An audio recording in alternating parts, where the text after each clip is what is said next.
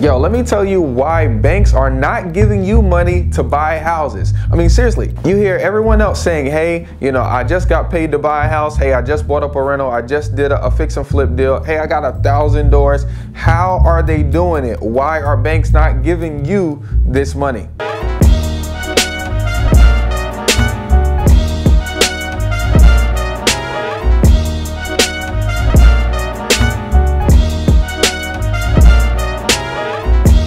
The first reason why banks aren't giving you the money is because you don't look good on paper. Okay, most of the time when banks are lending out money, they want to verify, who they're doing business with, why they should be doing business with you, and what makes you a good asset to be investing into. Okay, so what's going to make you look good on paper is knowing what your financial statement looks like. In this institution of buying houses, whenever you're dealing with banks, the first thing they're going to ask you for before they pull your credit is send me your personal financial statement. When I first started working with banks, I didn't know what this was, so I figure you might have some of the same issues. So I actually typed up one so that way you can use this as a blank template. If you'll just go to thisismetakinaction.com, you can download our blank personal financial statement so that way you can fill in today. Now, on the personal financial statement, it has some of your liabilities and it also lays out your assets and leaves you with your net worth, right? Things like your insurance, things like your income, your houses, your cars, all of those things will be notated in a particular box, letting the bank know this is how you look on paper. Not a credit score, but this is the stuff that you own. These are the expenses you have. This is my net worth.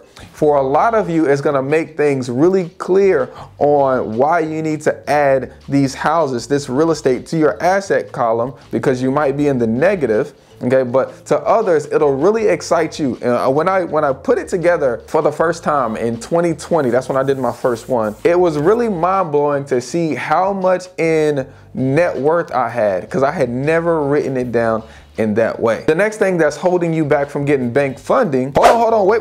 I know, I'm sorry to bother you right now, but I had to tell you about our next virtual workshop. Okay, it's the Home Loans for Everyone Subject to Real Estate Investing training, where we show you how to buy property without having to qualify for a loan. Now, whether you want to buy this house for a rental property, your personal property, a business, or an AFL or anything else, right? You want to buy a property without having to use your own credit. Matter of fact, we're going to show you how to walk away from the closing with the check. I want to see you guys May 27th. Okay, it's a virtual training from 10 a.m. to 4 p.m. And for those who decide to get the VIP, I'm going to meet y'all down at the beach, Myrtle Beach. We're going to be in Bike Week. So I figured I'd invite you guys to hang out with me for about an hour and a half at 6 p.m. at one of my Airbnbs. So I'll see you guys at the next Home Loans for Everyone Subject to Real Estate Investing training. If you guys want to buy your next property in the next 60 days, let's go. Is your lack of experience. Okay, now I know most people will say this. Well, how can I have experience? How can I get money from banks if they want me to have experience if I've never done this before?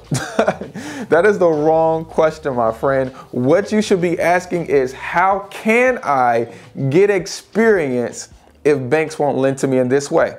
The first way is going to be to partner. Okay, you are going to have to find people that have done it before, who already have banking relationships, find them a great deal, bring them a great opportunity to partner with you. So then that way, when they go to get the financing for your partnership, you now have experience and you now have a bank funding partner. You see how that is? You see how that's like a shortcut?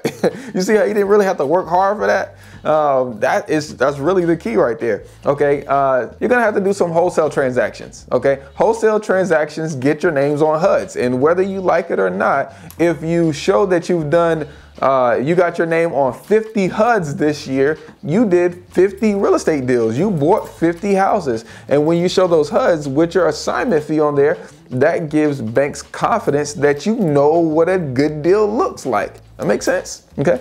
The third reason why banks are not lending to you is because you don't have a good deal. Okay. Now I will say this is definitely one of the most complicated parts about the real estate investing business is finding great deals. But essentially, you need to to find off-market opportunities where the seller is willing to sell you their property with built-in equity. Now they might be leaving this equity in because the house needs a little work. They might be leaving this equity in because time means more to them than getting all of the money right now.